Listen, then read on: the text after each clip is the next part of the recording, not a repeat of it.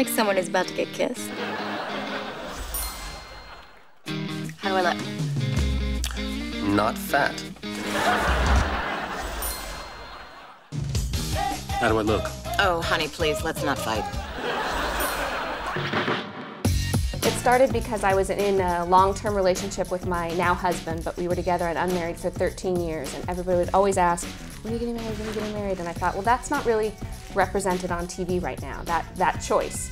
And our closest friends met, married, and had a baby all within 1 year. And so we would hang out and we realized, like, we both have good relationships, but they're very, very different. And so that was sort of the germ, and then we got to add the parents in and bring a perspective of people who've been together for, I think, 35 years. And so that's when it sort of came into that idea. You want to come over for breakfast tomorrow? How's 3 o'clock sound? It sounds late. How's 8? 2? 9. Okay, dude, but I'm gonna be late. Single camera can be much more cinematic. You can do a lot more jokes, you know, kind of cut to jokes with editing and with things like that. And as Chuck Lorre likes to say, you know, sitcoms it's two people on a couch.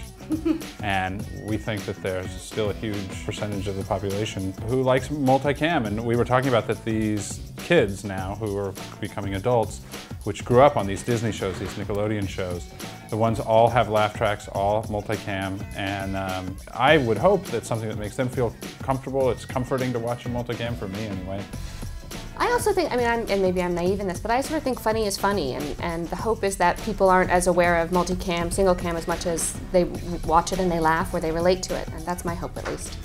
Nice job with her parents. I guess I can throw out that stupid card. Oh no. He gets chatty at the urinals?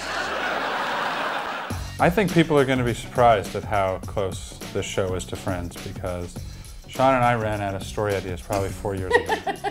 So now it's just a matter of just rehashing. You're changing the names, Hopefully, going back through. Pleasantly, I'm hoping pleasantly surprised, hey, this is actually just a Friends show.